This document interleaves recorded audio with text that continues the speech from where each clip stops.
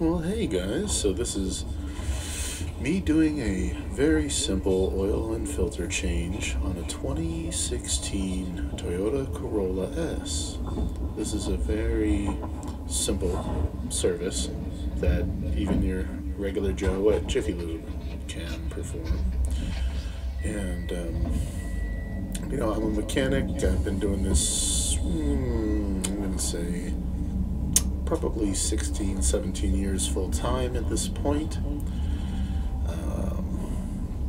I am the son of the owner. He's a, let's say, 50-year-ish master tech who is not just a car mechanic. He started out as a boat mechanic. He knows everything. That kind of guy.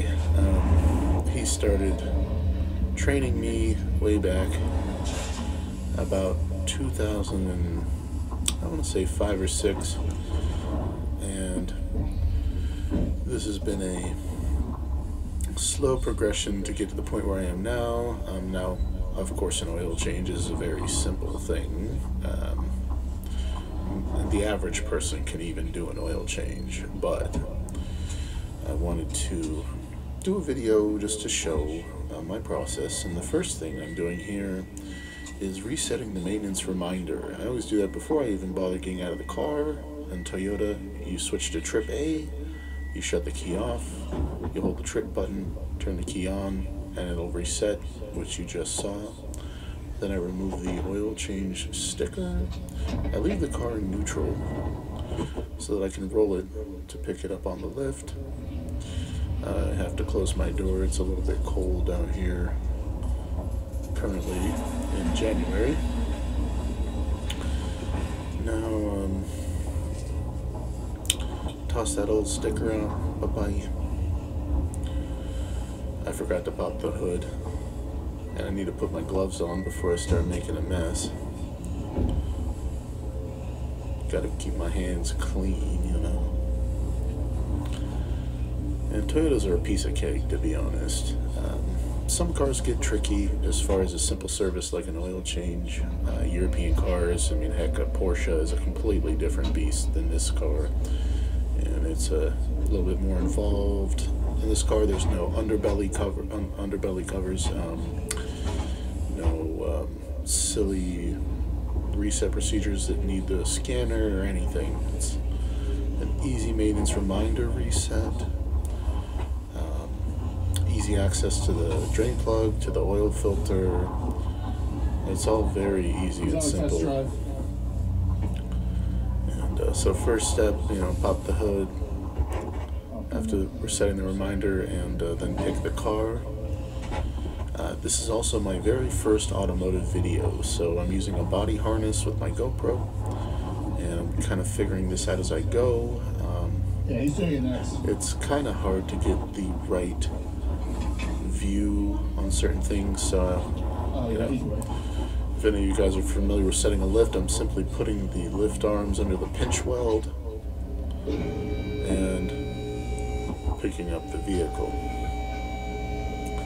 First thing I'm going to get into after it's overhead is going to be draining the oil, and then usually while the oil is draining, I'll bother to gather the necessary oil and filter to perform this service, which is in this car's case going to be 020 oil, which is very thin, fully synthetic oil. Now, everybody has their own opinions on how far they'll drive on such oil. I generally recommend 5,000 miles because this is just a standard cartridge filter. A canister filter, as opposed to a cartridge, which canister filters are cheap and they just simply don't last as long. When people decide their oil change intervals, I mean, hey, do whatever you want. You can follow the manufacturer's recommendations, but in general, when you have a canister filter like this, even though it's synthetic, I recommend about 5,000 miles max. So I got my First I grabbed, I think, a 17, and it ended up being a 14mm socket. I'm gonna go ahead and loosen, I already did that, loosen the drain plug. Get ready for the oil drain to catch the dirty oil. Now, believe it or not, this car has actually gone way beyond the recommended interval. I'm forgetting off the bat, but I do believe this car went somewhere between Hey, can you give me the work order? about like 8,000 to 10,000 miles, which is plain old silly, and that oil was just looking jet black. Way too long, completely overdue, not recommended. At least it is a synthetic oil, so it can kind of withstand going higher mileage, but this was far past the recommended oil change mileage on the oil change sticker. You'll notice I try to loosen the filter. Sometimes they're hand tight. That one was too tight. So I'm gonna have to use my pliers coming up.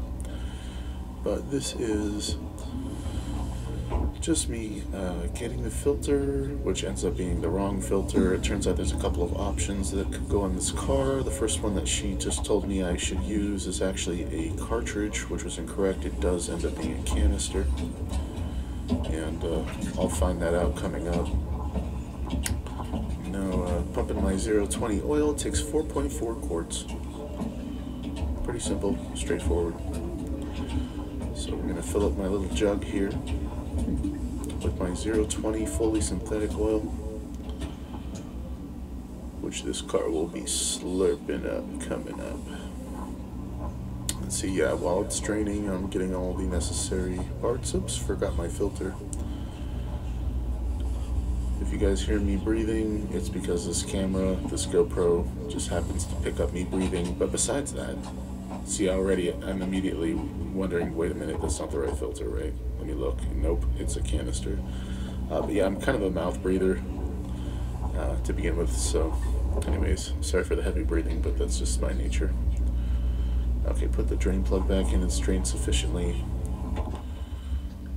Clean up a little goo on my fingers. And tighten that plug up. From experience, I can tell you, if you put the plug in and don't tighten it, there's a fair chance that you just might forget to tighten it, and that's definitely something you don't want to do. I'm always, at least in the past, I've been utterly embarrassed when I've forgotten to tighten a drain plug. It's a pretty simple thing. This isn't particularly a difficult service. I mean, for goodness sake, you know, the phrase complete cycles of action comes into mind, and that's a pretty good phrase to keep in your head when you're a mechanic. You know, don't screw something on by hand and then walk away and go take a piss because you just might forget that you didn't end up cinching it down completely. Just if I screw in the drain plug, it gets tightened. So I just popped that filter off of there, real simple. Drains off the excess oil in the oil cooler. Gonna look at this again and think to myself, wait a minute, that's not the right filter. I say to my secretary, hey, this is not the right filter. I put the old one back. Have a little powwow with her that I need the right filter. She happens to be checking in a customer, I think. You said 84064? Yeah.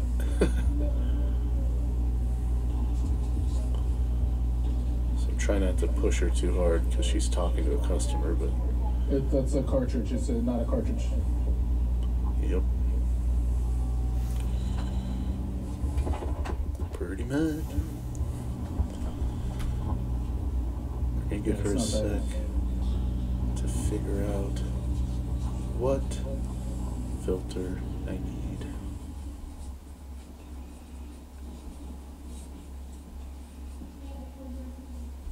Well, it's not that.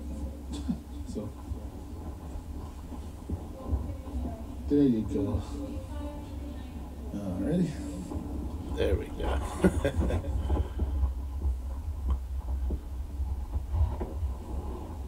Booyah.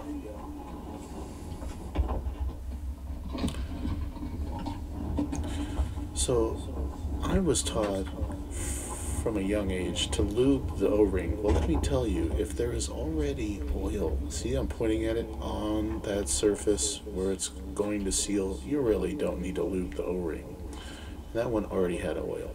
So, we do that as a courtesy to the next tech who just might end up unscrewing that filter so that it won't be too tight. The rubber O-ring, or rubber gasket, on the oil filter seals it sufficiently, even with a film of oil on top of it, and it just makes it easier to unscrew. Those filters only go hand tight. You may have noticed that. No pliers used to put it on. You just simply screw it down by hand, and you really don't have to go too tight on it. How tight do you go? Well, the same as a drain plug. I always tell people, you know, how tight to make things, and this is kind of a general rule for any bolt or gasket. Well, you want to make it tight enough that it doesn't leak, but you don't want to go so tight that you might break it or cause a problem. Huh, wait, you want the porch just right. Isn't that right? So, anyways, filters specifically though, you should be able to tighten them by hand. And you should not need to use anything to secure them too tight. In fact, the last filter that was on there, the fact that I had to use a wrench kind of indicates to me that it was over-tightened. Alright, so I've reached the point where I'm going to put some oil on this bad boy. Now, I bought this awesome oil funnel set from the, what was this guy? Mac Tool truck, that's right. I saw these in some videos. I actually had a little trouble threading it to start here, but I saw these oil funnels and I loved them, so I bought a set of them.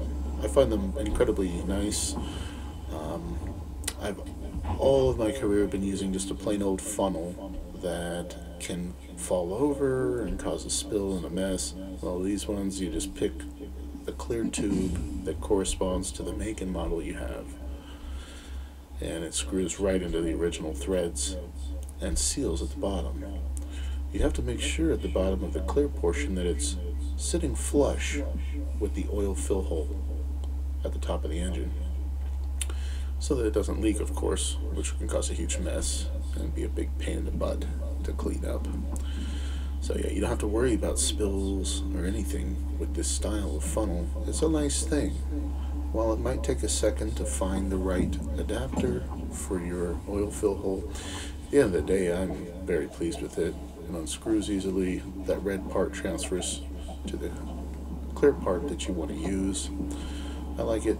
Simple, easy, and I just don't have to fuss with holding the funnel.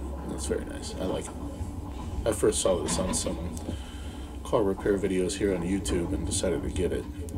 So we're done. We've filled our oil. We've got our new filter, and I'm going to put our jug back where it belongs for the next oil change.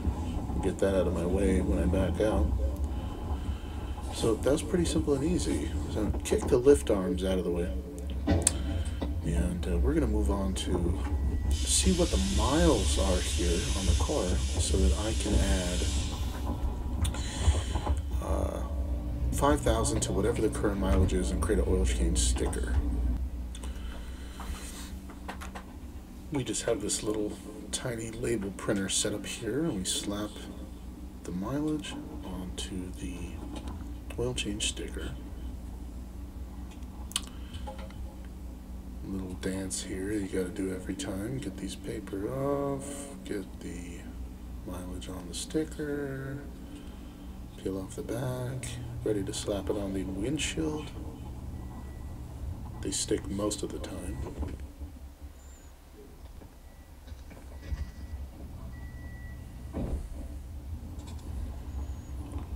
You may have noticed I left the car in neutral this whole time. Well, sometimes you want to put them in park if it's going to be a long oil change, but generally I can do an oil change fast enough that I don't even have to turn the key off. I'll let my secretary know the mileage there real quick. Back around. Simple, easy, peasy, lemon squeezy. Now this car was actually here a couple of weeks ago. I already did a whole general check over and got a big list of items. They opted for an oil change alone, so that's all we did. No point in checking anything else specifically on this car. We're done for now. That was it.